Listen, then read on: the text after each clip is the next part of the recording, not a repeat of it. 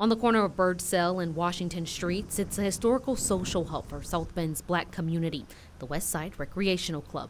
The West Side Recreation Club is a little bit of a stand-in for all of the Black heritage sites in South Bend. It was built in 1912 as a dry goods store and transformed into the club in 1929. Indiana landmarks say the club was a gathering space for many African-American social clubs. It was also home to Black professionals where they could socialize and set up practices. Now it's listed as an endangered landmark. If they aren't addressed in the near future, it could result in the loss of the building. And each site is a little bit different.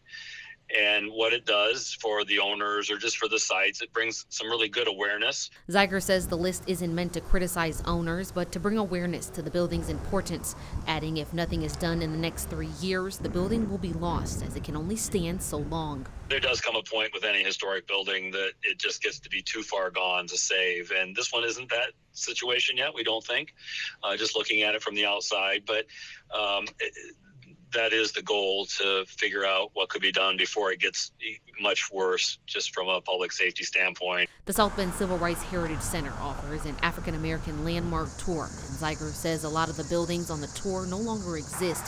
He doesn't want the club to be next. This building is representing that loss and the hopes of this and others not being lost. And so the goal is to figure out exactly what it needs.